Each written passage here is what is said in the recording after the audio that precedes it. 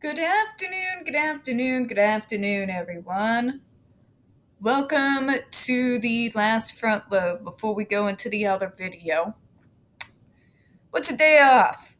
Not tell me. I don't know.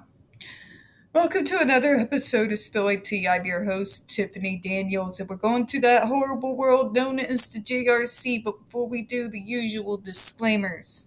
I also wanted to apologize in advance. I am having severe spring allergies issues in my head. Oh my god, I'm on pain meds, folks, and it still feels like there's a tiny hammer hitting me right here. So, sorry for all that, any throat clearing, weirdness, apologizing in advance, Alright, to the disclaimers, right?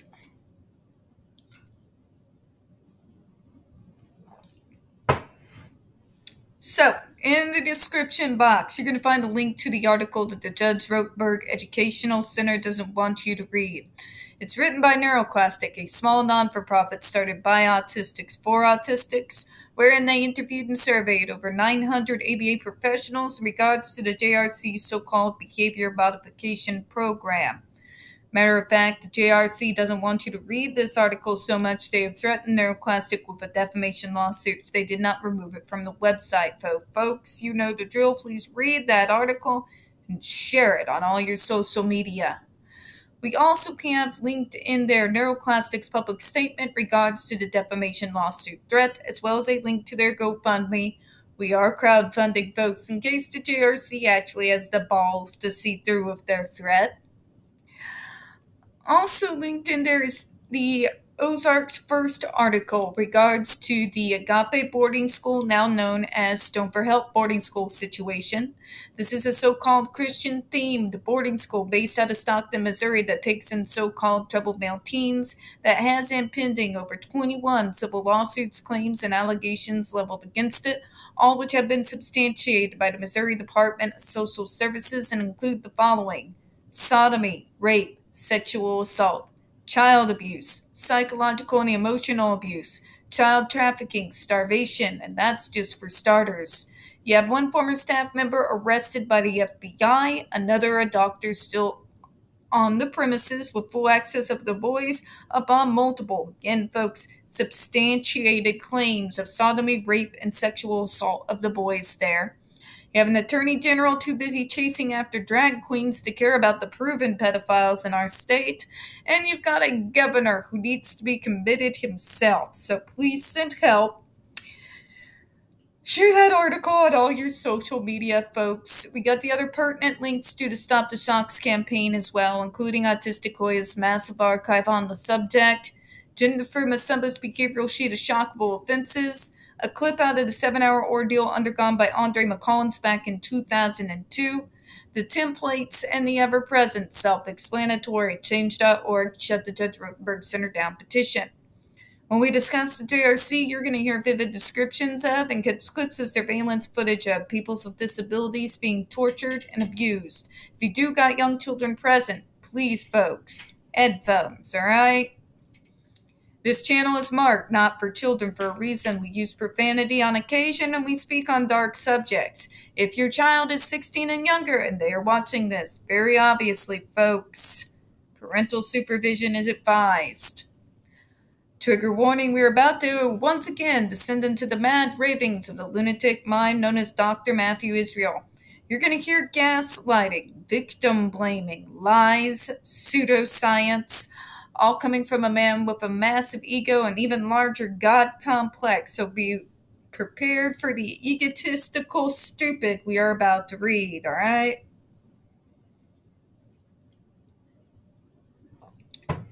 Alright, so where we left off. What's wrong with punishments is that they work immediately but give no long-term results. B.F. Skinner interviewed the New York Times, 1987. This is another example of the MDRIs misleading the reader by providing incomplete misinformation. Subsequent to the interview referred to, Skinner issued a statement on punishment that clarified his position regarding the usefulness of punishment in the treatment of certain behaviors. In his statement below, he wrote, Some autistic children, for example, will seriously injure themselves or engage in other excessive behavior unless drugged or restrained. Another treatment is then virtually impossible. If brief and harmless aversive stimuli made precisely contingent on self-destructive or other excessive behavior, suppress behavior and leave the children free to develop in other ways, I believe it can be justified. You're using B.F. Skinner, dude.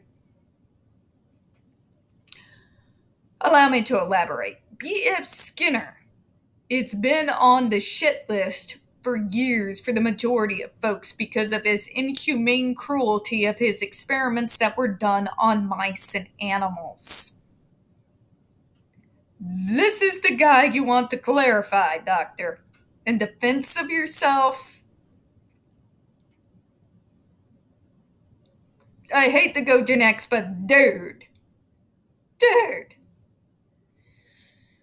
But people like B.F. Skinner and Dr. Matthew Israel can't seem to comprehend or understand is that there is another way besides punishment and torture to help with these sorts of situations. But these doctors, whether through genuine misunderstanding or just out and out laziness, don't want to comprehend it. It's very simple. When we have a neurotypical teen drinking, running around with the wrong people, vandalizing things, doing stupid stuff, do we then decide, well, we need to program the behaviors out of them, so we're going to put them on an electric shock device just below the lethal limit and shock them until it goes away? No, Karen, this is not how it works. Unless you're the troubled teen industry, in which case I guess. But we all know it doesn't work, does it? It compounds the trauma, doesn't it? When you compound the trauma in an already aggressive person, what happens when they snap? This is why psychology and psychiatry have moved away from such dinosauric ideas. Modern psychiatry and psychology have moved on, doctor. These people want you to live in the dark ages here. They do not want you to know the leaps and bounds that pharmacology has leaped to since when this place was founded. They don't want you to know how psychology has evolved by leaps and bounds. See, these days, how it works, I can say this as one who's been the patient and also as an individual who has worked in this field for my state, for the Missouri Department of Mental Health. Here's how it works these days and has since about the late 90s. Allow me to elaborate for you. The behavior is noted. Then homework is done. Therapy, hear me, therapy is done. One of the things when I first got into therapy that was done was to delve into my past, delve into me. Very, very pointed questions. So what do you feel right before you go into name the behavior? What is going on at that time? What's going on around you? What's being said? Or even because I'm autistic, was there a smell? Was there clothing? There's always a reason, folks. This is modern psychology. They do not accept that they come out of nowhere and that for the only way is punishment. We've come a long way. Thank God, at least in some areas of the world. They got to the bottom of it, folks. They asked the right questions to kind of come up with a determination of what things come into place before a particular so-called behavior. God, I hate this word at this point. What is happening beforehand? What is triggering that behavior? And then, through therapy, through reasonable accommodations, and yes, when the situation calls for it, the right medication, properly applied, is used. Not to deal with the behavior. The behavior is the offshoot. It's not the issue, it's the product of the issue. You gotta deal with the issue. You deal with that. Like I said, through therapy, through teaching coping mechanisms, for assistive devices and reasonable accommodations, and yes, even medications when the situation calls for it. You know what happens when you deal with what's triggering the behavior, don't you? You have less and less and less of that behavior. It doesn't entirely go away because we're human beings and nothing entirely goes away. That's the lie they try to sell you to keep filching money out of you.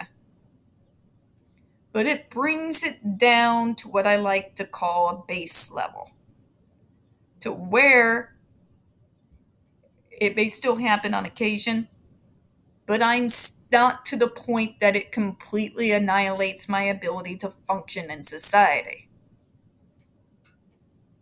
People like B.F. Skinner and Dr. Matthew Israel do not believe I am capable of that. They do not believe that individuals who are nonverbal and otherwise autistic, the same, like the autism moms who try to shout me down and scream at me that I'm not like their child, that would never work for their kids. They can't talk. They don't have a way to advocate, so they must do it for them and be their voice. And this punishment is the only thing that's going to stop their kid from possibly killing themselves or others. It's a lie, people. It's a lie.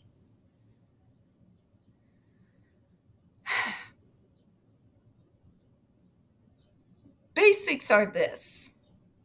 Speech is not the only way of communication.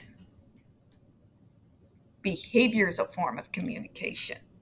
You have sign language. Many nonverbals who are autistic communicate having been taught sign language or other forms of assistive devices. This is where modern medicine, for the love of God, comes in. That way, they are able to tell you what's going on right before the behavior takes place. See where I'm going here?